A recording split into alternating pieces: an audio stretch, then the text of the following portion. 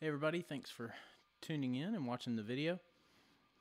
So today I want to address two really big questions, and that is, can the Gibson Custombuckers do high gain and metal, and do they feed back? So those are two questions that I get asked a lot, and just wanted to go ahead and make a follow-up video to my other video where I played through my Dr. Z amp and played some low gain material.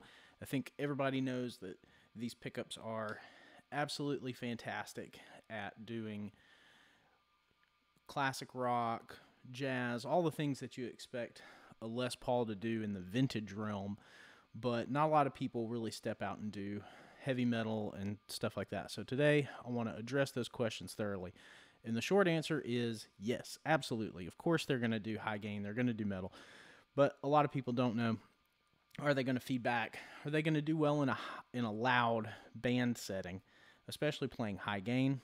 And the short answer to that is maybe. So that depends on your situation. So today what I want to do is we're going to go through several different setups, several different amps, let you hear how they're going to sound in your application. So I'll get right to the playing. What we're going to do is we're going to start off with my custom Seriatone amp, which is really, it's a 100 watt high watt, modeled after Jimmy Page's 1969 high watt. And there's pretty much going to be no clean playing whatsoever today. So with that, we're going to run through two pedals. They're going to be a fuzz pedal and a high gain treble booster. After that, we'll move over to actually a diesel VH4 preamp, then an orange rock reverb, and then my Mesa Boogie Mark III. We'll try and cover a whole bunch of different styles and genres, essentially as fast as I can. And for sake of everything, going to use the exact same cab, which is a Mesa Boogie 412 with vintage 30s. That's just a sound that everybody knows. It's mic'd up with a vintage Unidyne 3 SM57 and a Sterling ST170 ribbon mic going into an Apollo 8P. Alright, so we're going to crack on and get right to it. This is the sound of the Les Paul, which has been in all my videos. It's been really well play tested. It's well broken in now. It sounds great. These are still fantastic pickups. I don't have anything bad to say about them. This is the sound of the guitar going into the Cherrytone, sorry.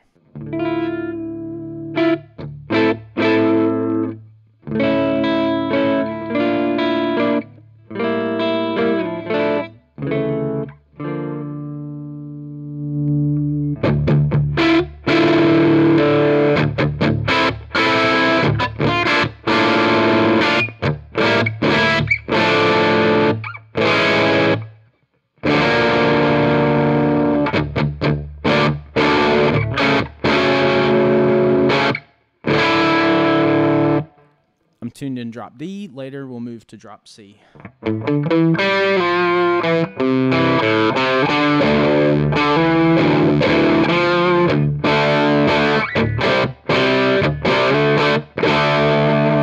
So it's not really high gain. It's right there, like on the verge of breakup. It's great for classic rock, songs like that.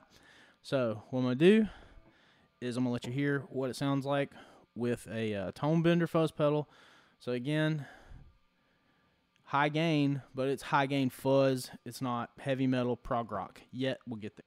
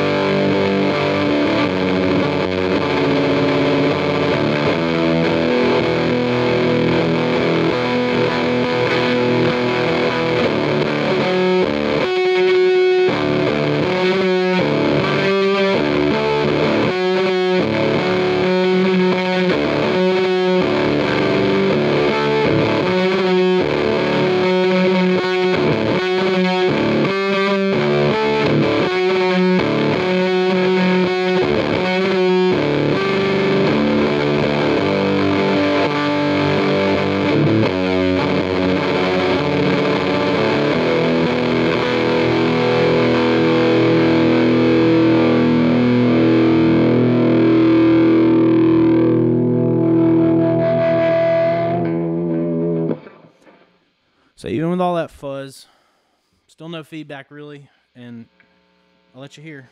I mean, those pickups are not wax potted. I can tap the pickup and, you know, definitely have a lot of harmonics going on with that fuzz. Roll the volume back and you can hear that.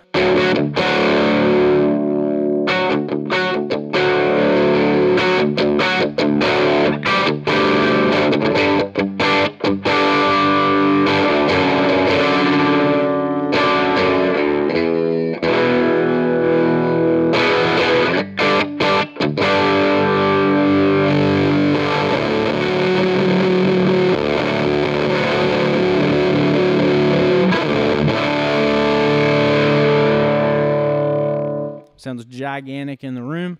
I'm going to go ahead, turn that off, and we'll move over to the Chandler Germanium drive. This thing is a super duper secret weapon in the studio.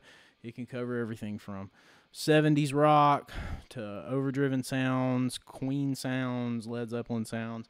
But it's also really killer at heavy metal too, especially you put it on an amp that's already got a little bit of drive going on. It'll go totally over the top. It will absolutely squeal. The pedal itself is wax potted. So the germanium element inside is wax potted to reduce microphonics. So when you combine it with pickups that are not wax potted, you got to be really careful. And I've got the amp blasting loud. We're well above 100 decibels, or probably at 115 or 120. So again, here's the amp by itself.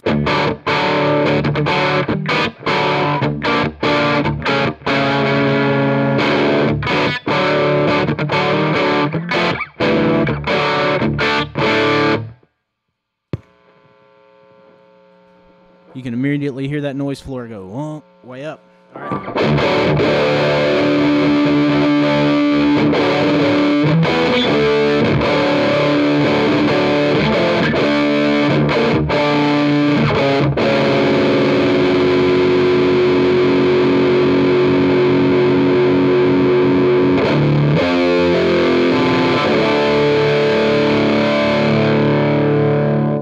Boatloads of mids, all those mids.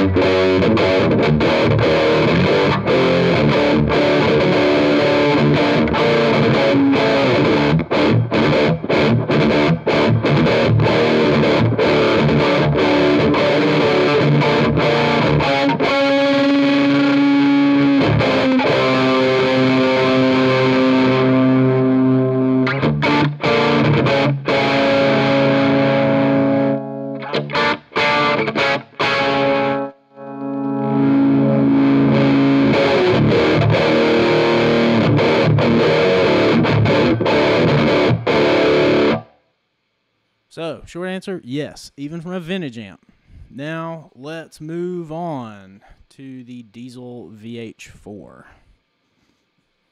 All right, and now, through the magic of editing, we're now hooked up to the Diesel VH4 2 preamp into the PV Classic 120 monoblock. That combination is absolutely epic sounding. We're going into the second channel, not the first channel, so it's the higher gain of the two channels. If you don't know what the Diesel VH4 is in its amplifier form, it is a Goliath of rock and metal sounds, and just like its big brother, the preamp by itself is equally awesome. You'd probably be forgiven for not knowing what the PV Classic 120 is. It's essentially the power section out of the original 5150. It's American made. It's 120 watts of just absolute tube muscle. Usually I'm using it to power my Leslie, but I will also use it to power the VHT, or not VHT, excuse me, diesel VH2 120 preamp. It's monstrous. I've got it turned way down to like 3 right now, and I've got the gain actually cut back so it keeps its definition. Just like my Mesa Mark III, it will get gobs and gobs and gobs of gain, way more than you will actually ever need, and it will become microphonic.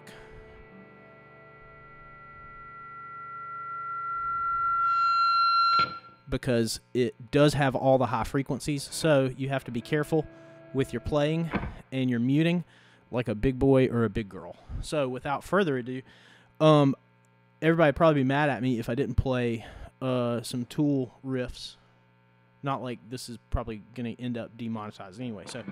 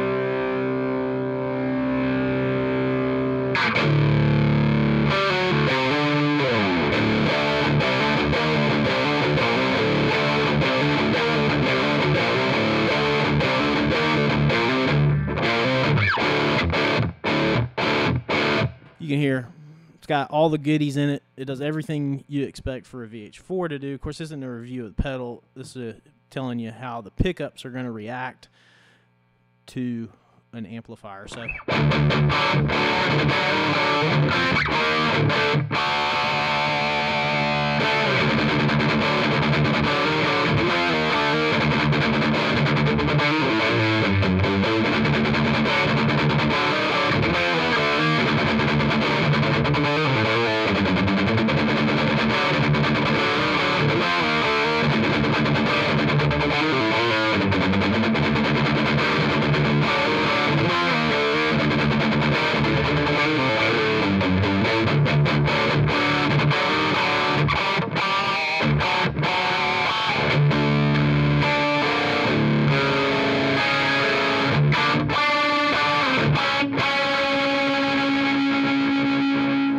You hear the PAFs have got all the harmonics. They're doing everything that really a high gain pickup should. It's on you, the player, to control your rig. But like I said, are they going to feedback? Yeah, kind of. Yeah. If you don't know how to control feedback, they're going to. And again, too, this is on the higher of the 2 gain channels.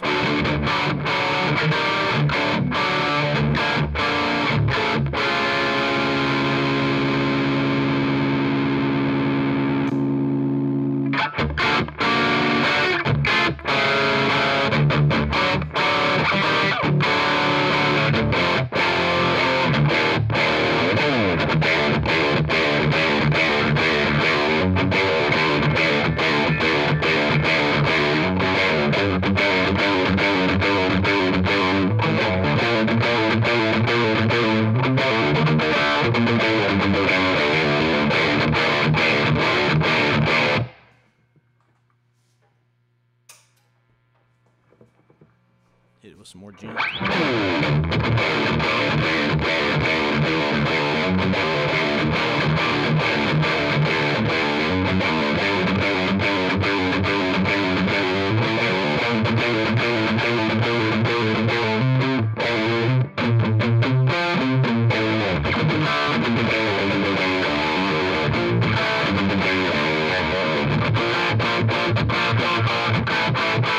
I'm just noodling on some riffs, so pay no attention.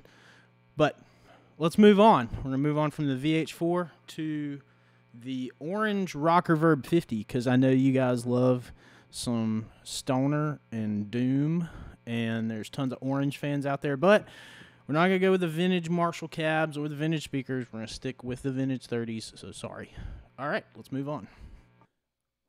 All right, and now, through the power of heavy metal and friendship, we are now plugged into the orange Rocker Verb 50 Mark II, and the guitar is tuned into drop C, because of course, also have a couple of pedals set up.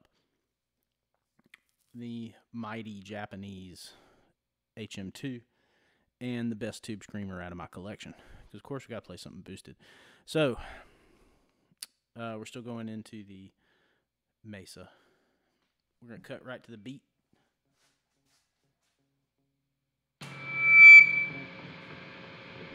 As you can hear, you get more high frequencies. You're going to get feedback, and this one's got it, but this one's also got the goodies. If you're looking for swamp, stoner, doom, those kind of sounds, you're going to get it with the orange. You're going to get it with Custombuckers, but you're going to get feedback. So you may want to hop on a noise suppressor. Just wanted to show you that. So this is on the lead channel, of course.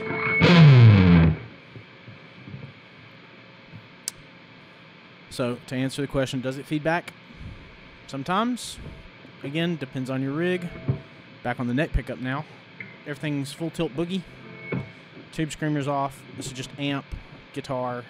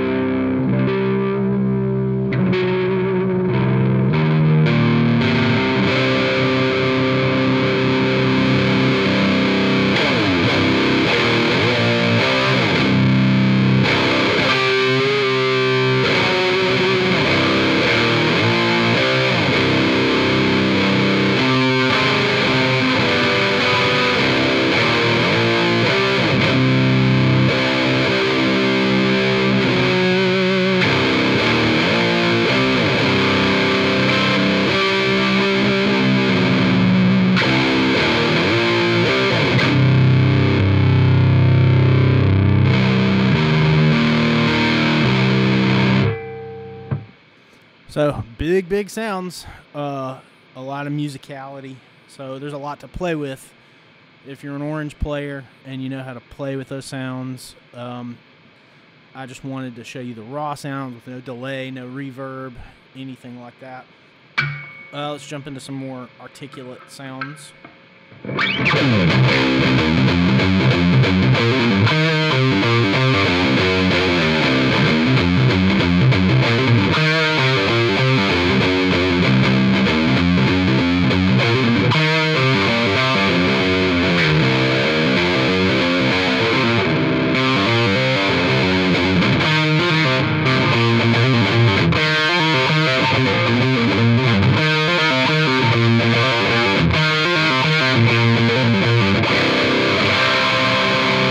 All those pull-offs have got a lot of meat and potatoes in there.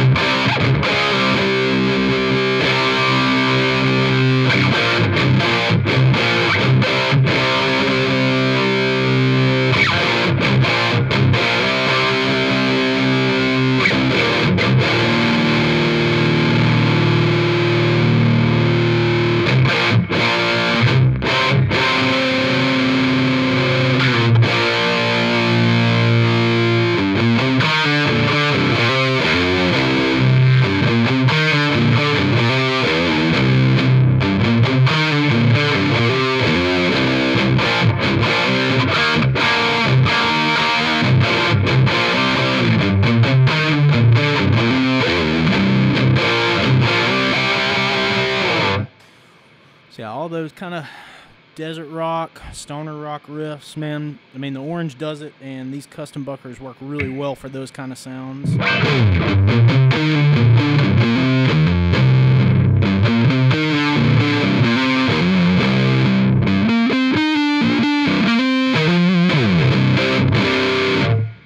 Let's move over to the HM2 in the clean channel. See how that sounds.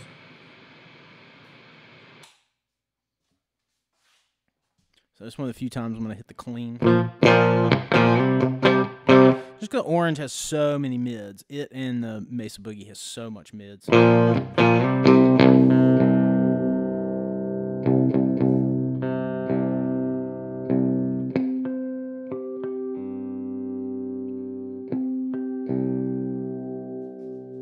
didn't restring the guitar, so this is still on 10s.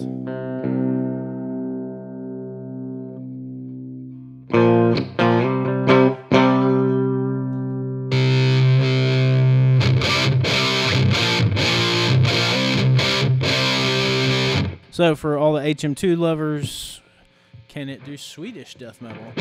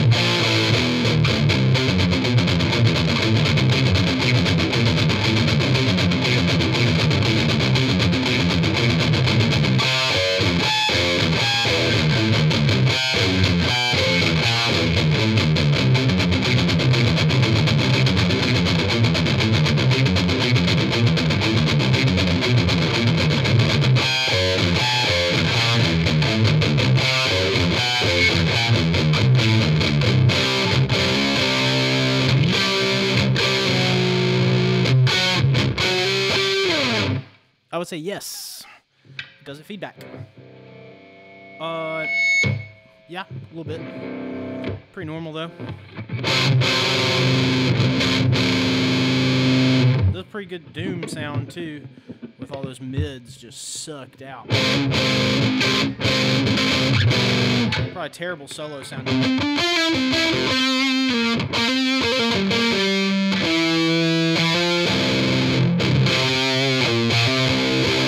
Pretty unique sounding though.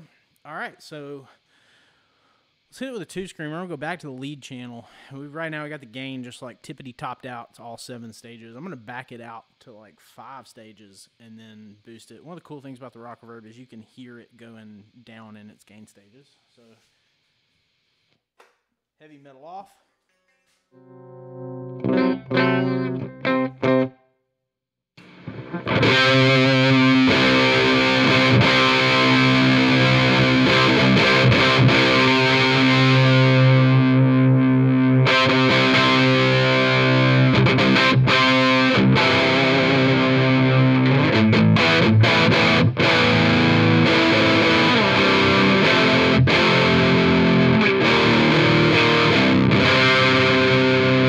That's probably about.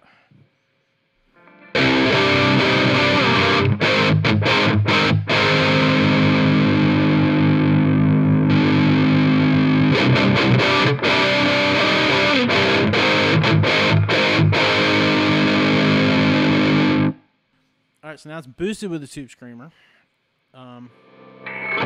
Will it feedback? Yep, real bad because it's got all those high frequencies back in it from the Tube Screamer, from the clipping circuit.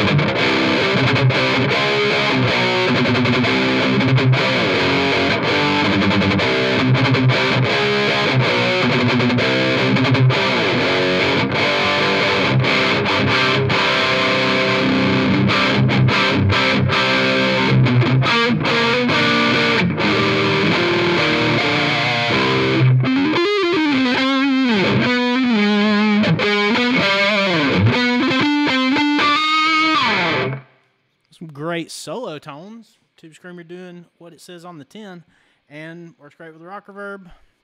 So I call that a win. Y'all comment down below what you think.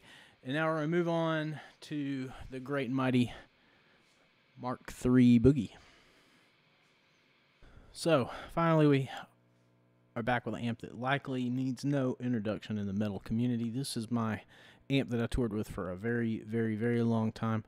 It's a 60 watt 1994 Mesa Boogie Mark III with no EQ. So this is Blue Stripe. This is the very last of the Mark III production run. Technically the Mark IIIs were not being made anymore. This one was originally ordered as a combo, and then I rack mounted it for touring, and now I have it in a head shell. It is kind of retired.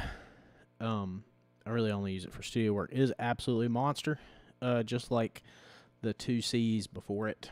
Mike Benedelli R2 modified it, and so yeah, if you know much about Mesa Boogies and Mark II C pluses and this generation of Mark IIIs and their kind of series of modifications, you'll know how absolutely brutal and unforgiving and laser beam like they are, from everything from country to jazz to heavy metal, and this one I used for progressive metal. So,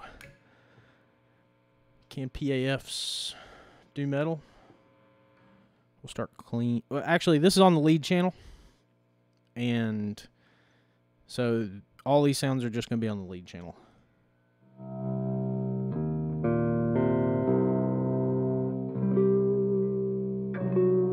Same kind of riffs I was playing on the Orange.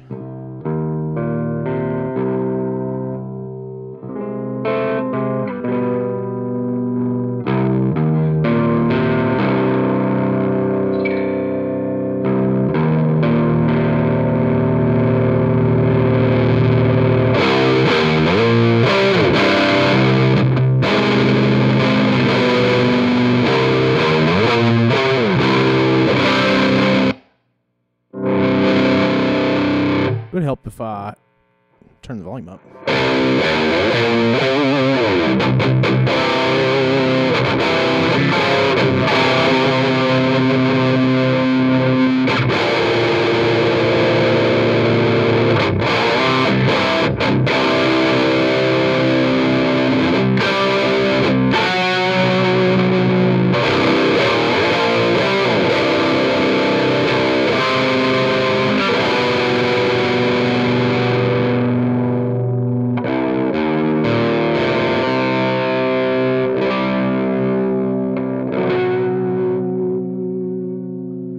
It's worth mentioning, I've got an ISP decimator in the loop of this amp, which is not on right now, just to demonstrate, because so many metal players use some kind of noise reduction system to control their noise. But I really wanted to show it on this amp because this amp is so laser tight and so unforgiving and has so many extreme high frequencies.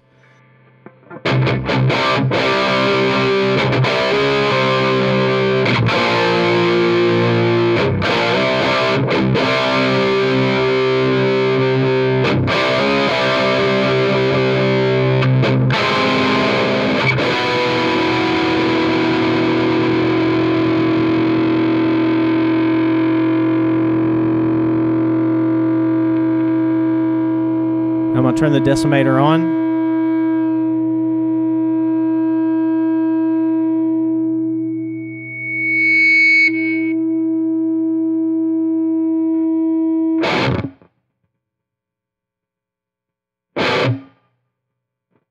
Just to show you how much any kind of noise reduction system can help with PAFs and a live situation.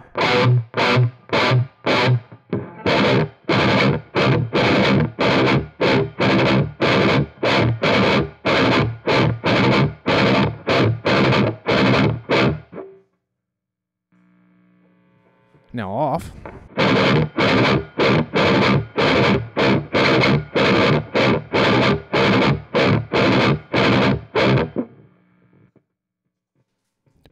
on.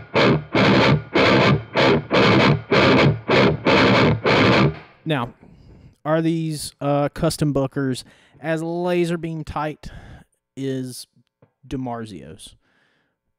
You know, no, they're not. But they definitely have their place. For sure.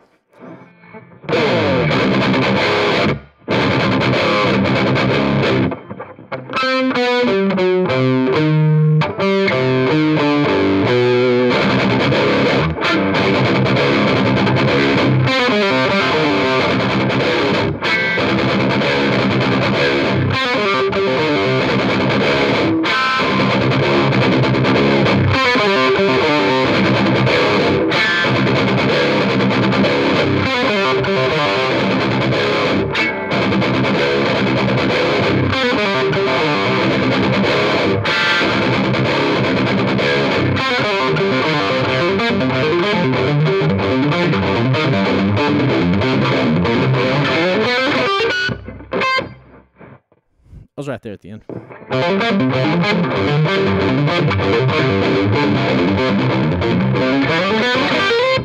There we go. That's a riff. So, in short, can Gibson Custombuckers play metal?